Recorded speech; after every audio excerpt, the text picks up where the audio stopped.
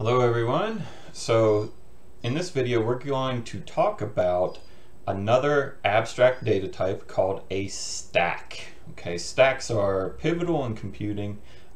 They're used all over the place inside your computer, inside your computer's operating system for accomplishing different goals. And you've already learned one abstract data type, which is the unordered list, and this is kind of the list you're used to, things in a particular order. A stack is basically a specialized list where you do all the work at one end of the list or the other, okay? And it turns out this is really useful. And the reason we're going to come up with stacks, and the reason we use stacks, is we only care about a tiny subset of the operations that you would normally find in a list. So this kind of simplifies things in a lot of cases. Okay, so what in the heck is a stack? Okay, so a stack or a push down stack is an abstract data type. ADT is abstract data type, where addition and removal of items always happens at the same end, which is called the top of the stack. Okay, so when I say stack, you should think of a stack of pancakes, right? When you're eating a stack of pancakes, you eat from the top down, unless you're some sort of animal. And when somebody brings you another pancake, they put it on top of the stack. You don't lift up the gooey stack of pancakes and try and slide it in the middle, right?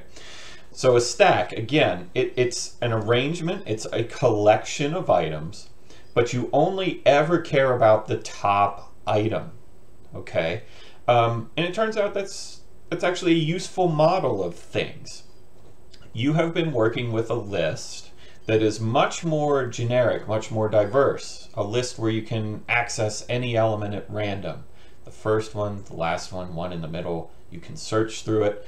Lists are actually pretty sophisticated in what they can do. Stacks are much, much, much simpler. Now again, stacks are abstract data types. You can find them in any programming language. But the implementation of a stack, well, that's up to you. That's up to you, the programmer. How do you want it to look? Python does not have a notion of a built-in stack. We have to make one, and we will make one. And I don't know why Zoom popped up, but there we go.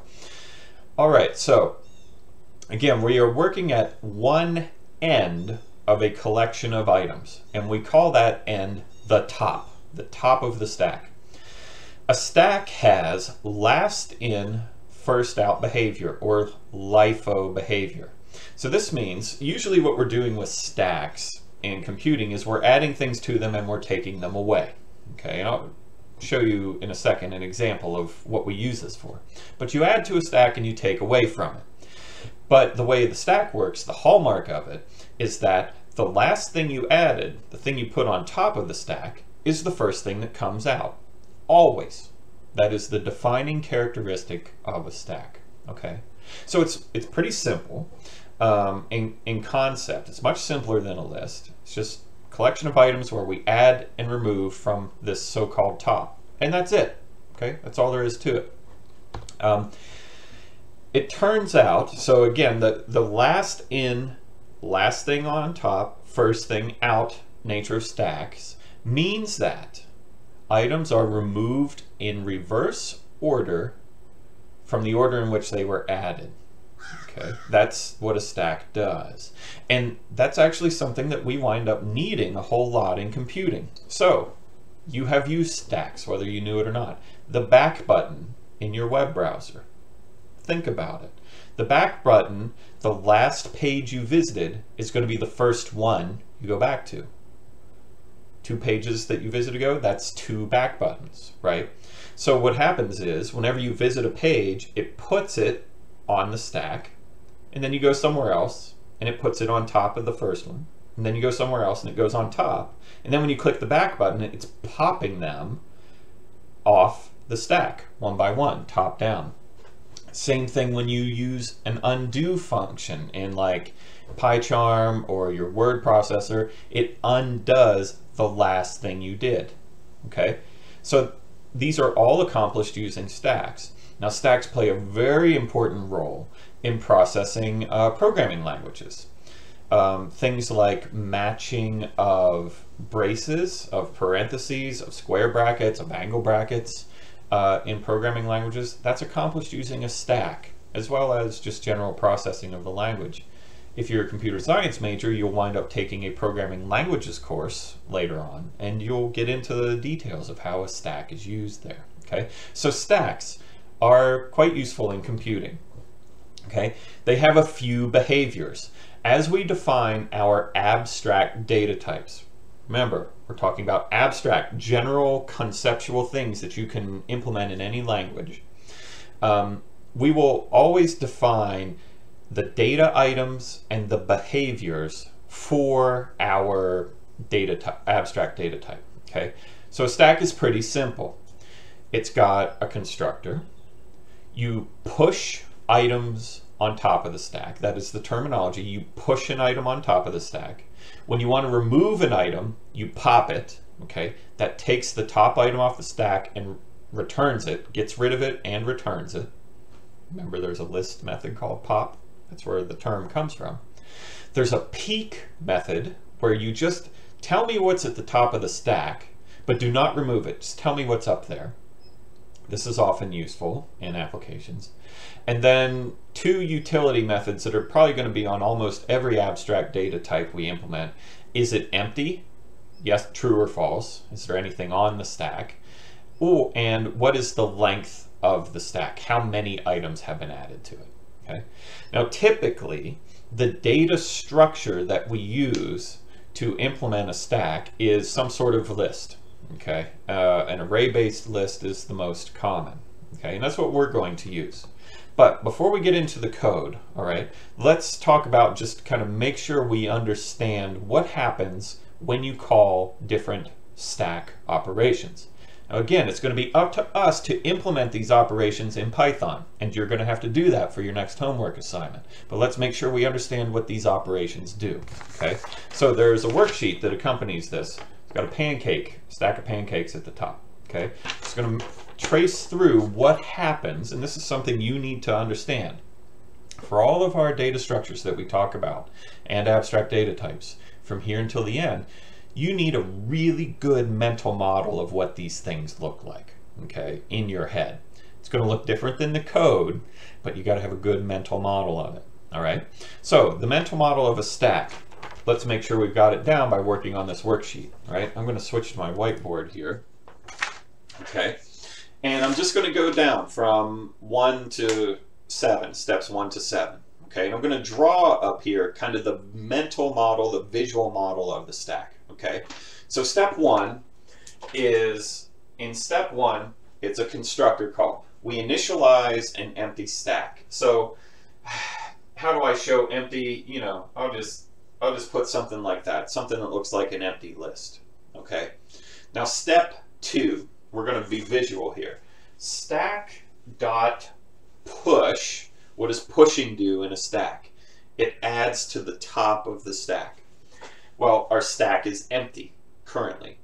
When I push onto an empty stack, the value I push is both the top and the bottom of the stack, right? So what do I push? I am pushing Achilles onto my stack.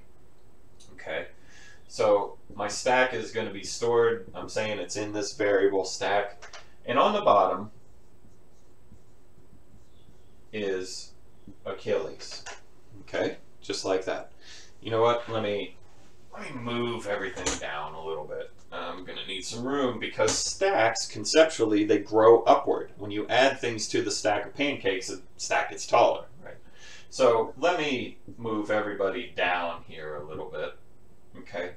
So after my my operation number 2 here, my stack is just Achilles. He's the top of the stack. And coincidentally, he's the bottom of the stack. He's the only thing in the stack.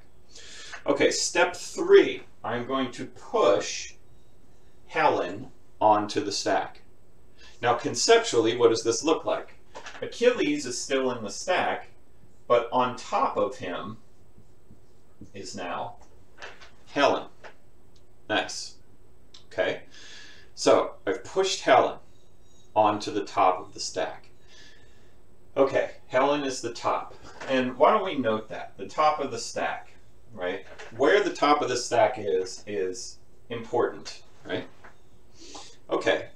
Step 4, I'm going to push Hector onto the top of the stack. Okay? Now when I push, I am not removing anyone from the stack. They stay there. Removing them is a different operation. Okay? So I've added Hector onto the stack, and Hector is now the top. Okay? And we'll write code to realize all of this stuff in a couple of minutes. But conceptually, let's just make sure we're on the same page. Pushing adds things to the top of the stack. Okay? Now, step 5, stack.peek. Okay? What does peeking do on a stack? Okay, go back a slide or two. Peeking on the stack just says, tell me who's on top. Tell me that value, right? So when I peek, I get the value Hector back because he is the top of the stack. Okay? But Hector is not removed from the stack. Not yet. Okay? We're just looking. I want to know who's up there, so I peek. Push and peek. That's what we've looked at. All right, step 6. Now, I'm going to pop. Okay? So popping removes the item from the top of the stack. Okay? Removes and returns it. And that's key. You've got to remember that. Popping removes the top of the stack and returns it. Okay? So in code, you can do something with that value that you just removed. Okay? But the top, Hector is no longer the top. But there is still a top. It's the next person down, who just happens to be L. Okay? So popping removes and returns. Now I'm going to push again. Step 7 on your worksheet. Step 7. I push Paris. Okay? All right, where does he go? Pushing goes to the top of the stack. So Paris will be up here. The top moves to Paris, and now you've got the Trojan War. Okay? So there you go. This is what it means to be a stack. Okay? Now again, imagine this in the context of going backwards in a web browser. You might have the first place you go is Google here, then to Instagram, and then to Canvas, and then you hit the back button, you back out of Canvas and you go to Instagram, and you back out of Instagram and you go to Google. Okay? Same thing. Stacks can grow as big or as tall as you want. The key is we're kind of simplifying the idea of a list of a collection of items by only working at one end of the stack. Okay? So let's kind of switch back here to my code.